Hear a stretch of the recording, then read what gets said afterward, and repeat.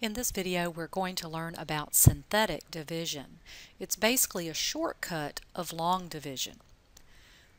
Why do we have to learn long division then? Because synthetic division only works with divisors that are in the form of x plus some number or x minus some number. But before we get to synthetic division, let's just review that long division process. So we have a divisor of x minus 1.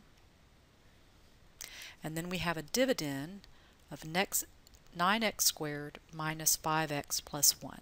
First of all, notice everything is in descending order. Your polynomials, 9x squared, then x, and then your constant. We don't have any missing terms. So that division process goes something like this. We look at those first terms and we're dividing those. And we're saying if I divide that, I would get 9x. And so we put that on top. And then we multiply that. We get 9x squared minus 9x. And then we need to subtract. So subtracting is just adding the opposite. And the idea is for that to always cancel out. And then we have a positive 4x. Then we bring down the next term and repeat that process. So again, we divide those front two. And we say 4x divided by x is positive 4. So I put that positive 4 up there, and again I multiply that 4 times the divisor, which is 4x minus 4. Then I subtract, which changes the signs, and I get 5, and that is your remainder. And you would put your remainder over your divisor, and that's your answer. So it's not hard, but it is long, and if you have higher degree polynomials, it's a longer process.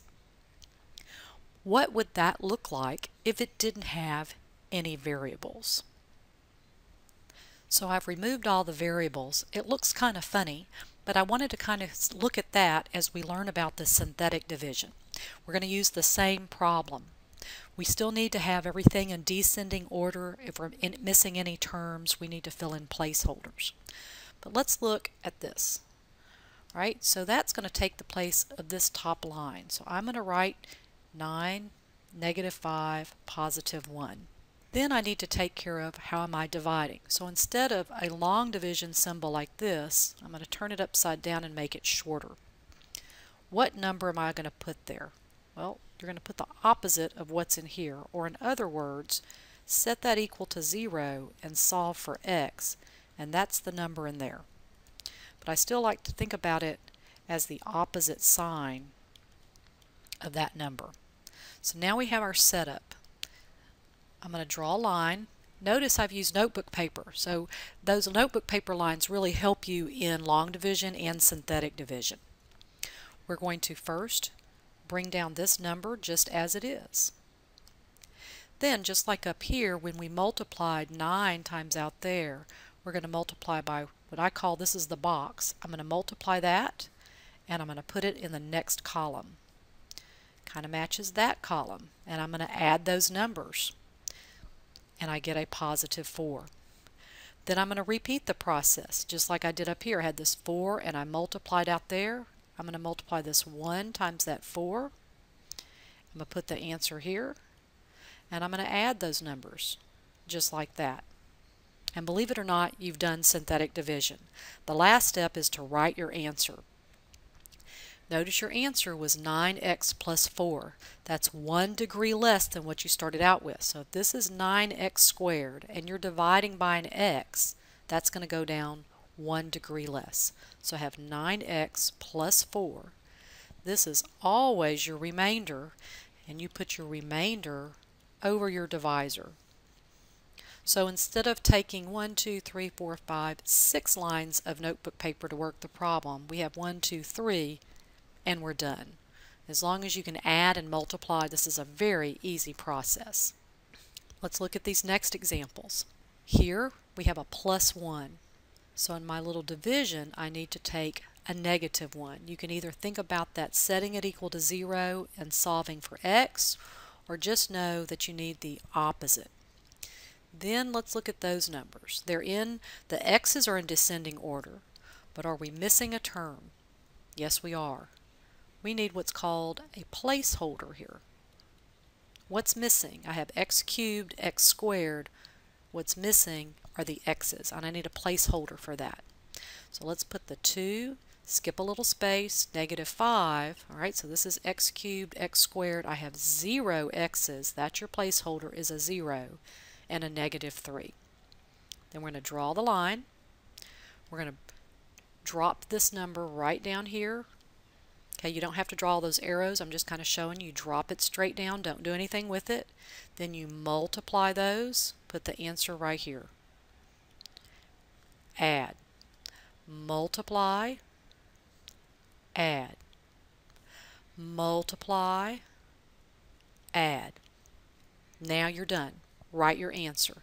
This started out with x cubed, so your answer is 1 degree less. So 2x squared minus 7x plus 7. That's always your remainder. So you could say plus a negative, but I'm just going to say minus 10 over your divisor of x plus 1, what we started out with. Isn't that easy? Don't you wish it could always be that easy?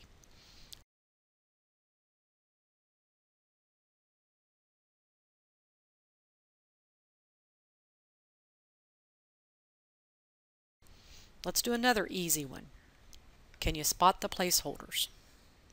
Well, it starts out with x to the 4th. Now there's a 1 in there, so I have a 1x to the 4th. What's missing? X cubed. Then we have x squared. Then I have x. What comes after that, believe it or not, should be what's called a constant. You always need that constant term, the one without the x, so I need to put a 0 there as well. So I have 1x to the 4th, 0x cubed, -5x squared, 10x, and 0 for my constant. Okay. What goes in my box? I'm going to take the opposite of that number, which is -3. So drop that first number down, multiply, add, multiply, add, multiply, add, multiply, add. Then write your answer. So again, we started out with x to the 4th, so we want 1 less than that, so we have 1x cubed, and then just descend, we have x squared, then x, then constant, and then that's your remainder. Since it's positive, I'm going to put plus over that divisor.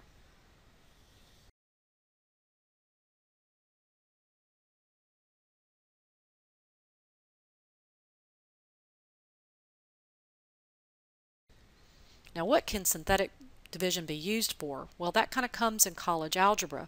It is actually a different way to factor. Let's look at problem number 4. Instead of using long division or synthetic division, let's just see if we could reduce that by factoring. So it's a good chance to review the cubes. Remember, we have x plus 5, and we're going to square that, multiply those together, take the opposite sign, square the last one, and then divide by x plus 5. So we could reduce that out and have that as our answer. Now that's division. That's just dividing by factoring. Could we work that problem the same way if we use synthetic division? And let's see if we get the same answer. Right. So as I look up here, I have 1x cubed, but then I have 0x squares, 0 x's in my constant. So I've got lots of placeholders. I want to take the opposite. So -5 is my opposite. 1x cubed, 0x squared, 0x, and then 125. Bring down that 1, multiply, multiply, write your answer. Started out with x cubed, so that's 1x squared minus 5x plus 25 with no remainder. Notice, same answer, two different techniques.